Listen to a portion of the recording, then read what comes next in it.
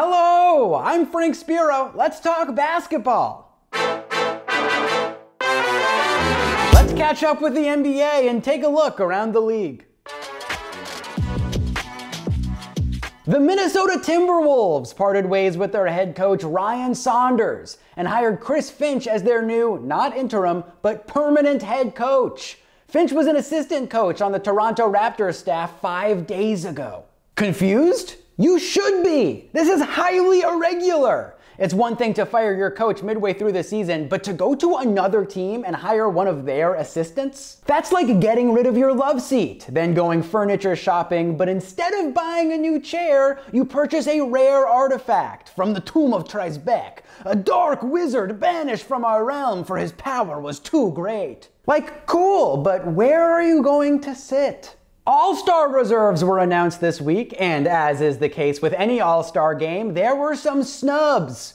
Most notable of the players not to make it was Suns guard Devin Booker, who's averaging 24.4 points per game on the number 4 seeded Phoenix Suns. LeBron James was upset about Booker's snub, calling him the most, quote, disrespected player in the league. Okay, LeBron, more disrespected than Nigel Pissbottom, the backup guard for the Thunder? Nigel, the player who all of the refs laugh at for his skinny arms and strangely elongated chin? Okay, sure, he's made up, but you don't know he's not a real player for the Thunder. No one knows all the players on Oklahoma City.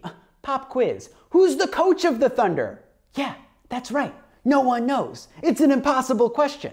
Anyways, Booker's an all-star now. He took AD's spot since he's injured. There are a number of first-time all-stars included in the reserves, like Julius Randle, Zach LaVine, Jaylen Brown, and Zion Williamson. When Williamson was asked if he might also participate in the dunk contest, he said, quote, you know what? I don't even know. Who knows? That's all I can say. Who knows? I might. You never know. But who knows? Which I guess is a fine response if you're talking about the All-Star game, but when you say that to your girlfriend of 6 years, when she asks if you're going to propose, suddenly she's crying and staying at her parents'. Despite the Wizards' loss against the Clippers on Tuesday night, Washington has been on a roll lately.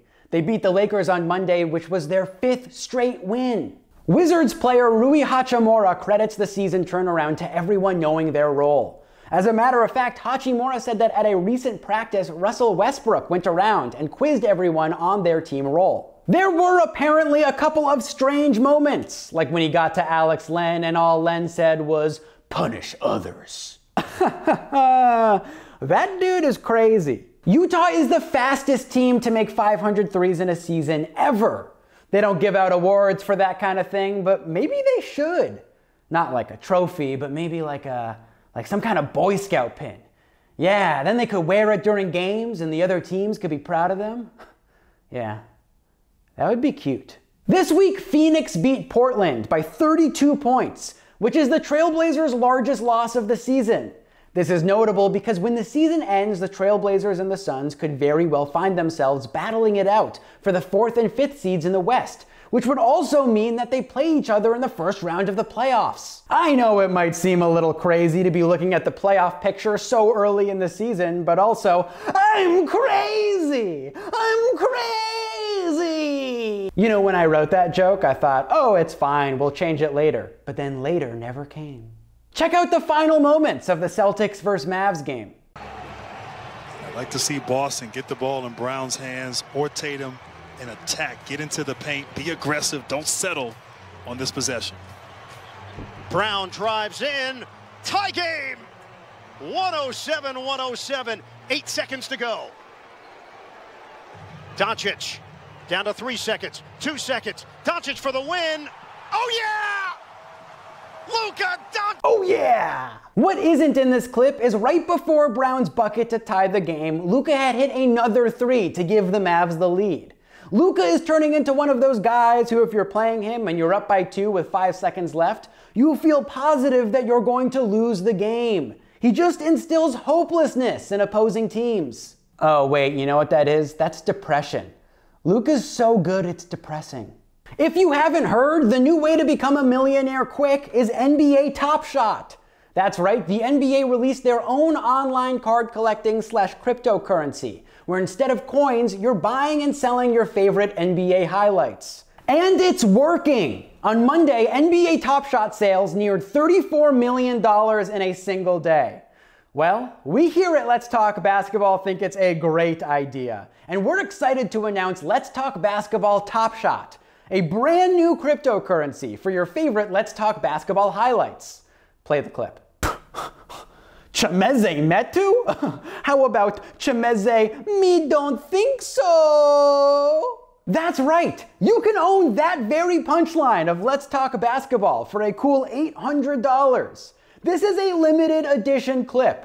Want an even rarer clip? This one is on sale for $3,000. Michael Porter Jr.? How about Michael Porter Jr.? You're gonna need a bigger boat. On sale now. Thank you so much for watching. These are the people who helped. Please like, share, subscribe. We are going to be taking a little break. We're not going to be releasing any new episodes for a few weeks, but keep your eye on the feed as we re-release some of our favorite sketches. Also, follow us on TikTok at LT Basketball, where we're going to have some special live shows. Other than that, I'm Frank Spiro. This has been Let's Talk Basketball. We'll see you in April. Bye-bye.